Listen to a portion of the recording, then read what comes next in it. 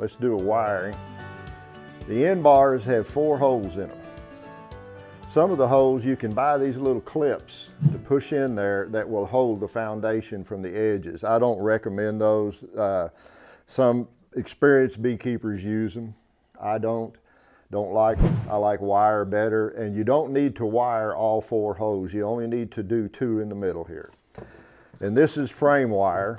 You can get away with using wire. You can buy it at your big box stores. 28 gauge wire, 26 to 28 gauge wire will work. That's what this is about. And to start this, you take a short brad and we're going to nail it in between the holes, about halfway between the holes right here. And I used a small cheap hammer to assemble my frames with. You don't have to spend a lot of money on a hammer. It'll work real fine doing it this way. And the way I'm going to do this is I'm going to start right here. I'm going to go all the way around and to the end. We're going to start in the top bar, the top hole, excuse me, in the side bar here. I'm going to pull it through. Frame wire like this is really springy. And if you're going to do a lot, you might have to invest in a holder like this to hold it. We're going to go all the way back. And the reason I'm doing it this way, go through the second hole here, is I'm trying to save a little money and not waste wire. This is the good wire. You can buy it at beekeeping supply houses.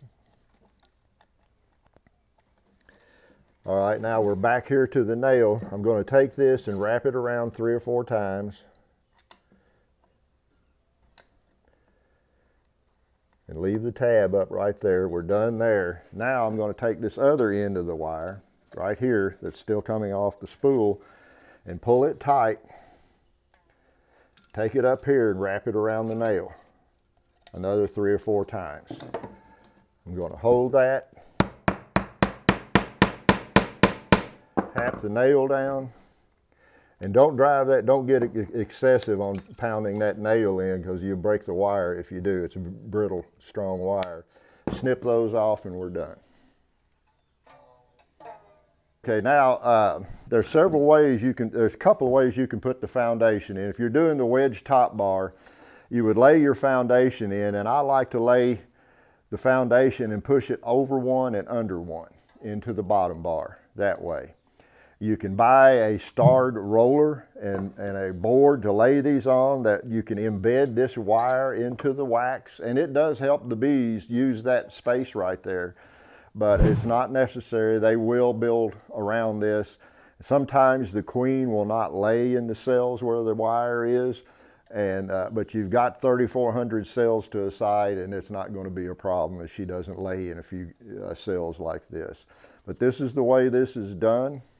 You can buy heaters that embed this in the wax. I don't think they're necessary, but this is the way you wire a frame. And you can actually, you don't have to interweave it. I like doing it that way. You can just lay it on top and come back with a star wheel. But if you interweave it, it does make sure that it'll be supported on both sides once you're done. And this is a wired frame. Works very well. Wire's cheap. You can get a half a mile of it for very little expenses. And like I said, the big box stores have this stuff. The way I do it is I go to like Home Depot or Lowe's. I go to their website and I pick my local store, and then I do a search for wire.